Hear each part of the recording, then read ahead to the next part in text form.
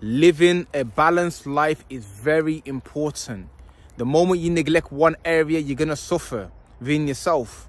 So life in itself, there's different segments, different categories. You got the physical side, which is basically your well-being, your physical, mental well-being. You have mental, in terms of like your mindset and your perspective. Spiritual can be conceived as like your religion or your belief, your existential beliefs. And then we have financial. So physical, mental, spiritual, financial. A lot of people focus strictly on one area or maybe two areas. Maybe a person focus only on money. Let me get my money. Money is the most important thing. And then by focusing all your attention on money, you might do this by working overtime, working 16 hours a day, 8 hours a day, you know, and then that comes at expense of other areas. Maybe physically, you're not working out, you're not taking care of yourself. Mentally, you're not learning new things or improving your mindset. And maybe spiritually, you're neglecting your beliefs or wherever that may be. So then if you focus all your attention to the finances, then the other areas are going to be suffer.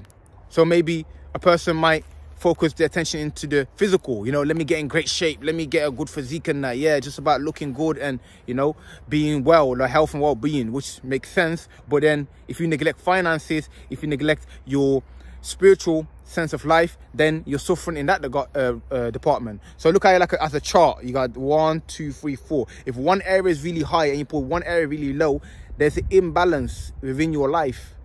And you can suffer mentally, you can suffer within yourself for that reason.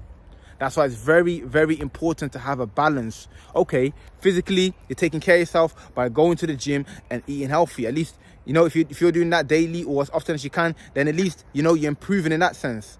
Mentally, you know, you're improving your state of mind, maybe on a self-improvement journey, you're reading books, you're listening to podcasts, talking to different people, you're enhancing your thinking and perspective, mindset.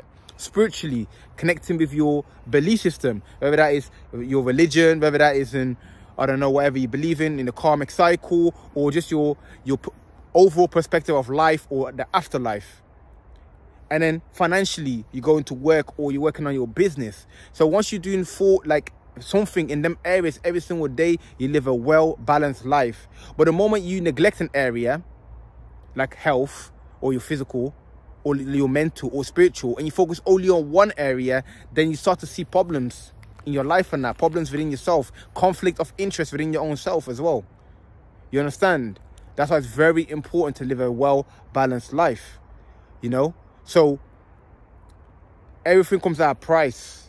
Like you might, if you focus all your attention on finances, you might get your money up and that, but that may come at expense of your health.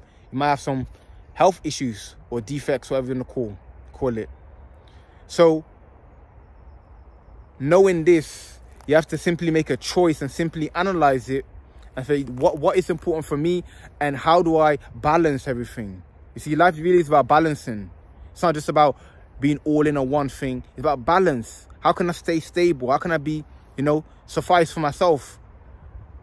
You understand? And you can only do this by reflecting, by understanding this perspective. A lot of people don't look at life like that: physical, mental, spiritual, financial. People just look at it as life. Just let me just live. Let me just do what I need to do and focus on 1, 2 things. Most people only focus on 1, maybe 2. It's rarely to see a person who's strong or prospering in all 4 different elements. But at the end of the day, if you're living this life, you want to be the best you. The best you can't just have money and be out of shape. The best you can't be in shape and suffer mentally. You have to have everything. And you have to look at what can I do to improve in each one of these departments. And once you do that, then you find yourself more at peace, more in harmony. There's a lot of people who are really rich, super millionaires, but they're drug addicts. So does that mean that it's a good life? You have millions, but you're a drug addict, you're suffering with physical or mental problems. A lot of people, you know, great shape, great physique, but then they're broke, they're struggling to get by, and they are, you know, a lot of people who are spiritually very high, you know, maybe they're gurus, maybe they're imams or pastors or, I don't know, esoteric teachers, whatever you consider spiritual, but then their finances and over the health is like, you know, you get where I'm coming from. So I'm only sharing a perspective. I'm not telling you what to do. I'm sharing a perspective. You have to look at the wide range of departments there are in life and choose what is important, which is all of them. You know, we can't say health is not important. We can't say money is not important. You can't say the spiritual is not important.